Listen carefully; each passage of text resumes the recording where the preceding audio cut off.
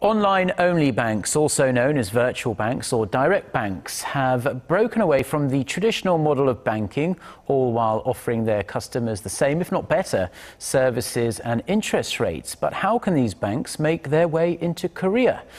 Eunice Kim has more. Checking your balance, making transfers, taking care of banking errands in person has become a thing of the past, thanks to the convenience of online and phone banking.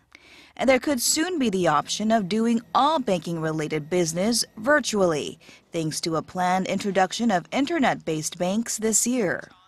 A commercial for an overseas online-only bank.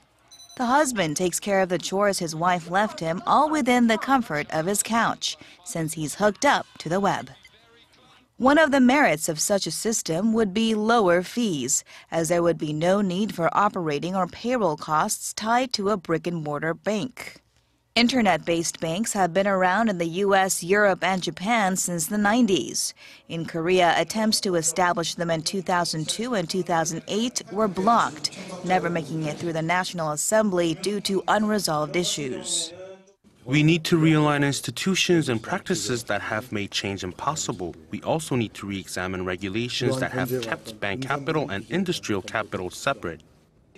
Relaxing such rules, as well as those that require in-person identity authentication, are just some of the tasks that still need to be ironed out.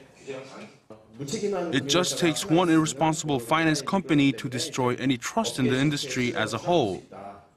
Also left to consider, how can the virtual banks be structured so that they make money and so that they don't become personal coffers of conglomerates?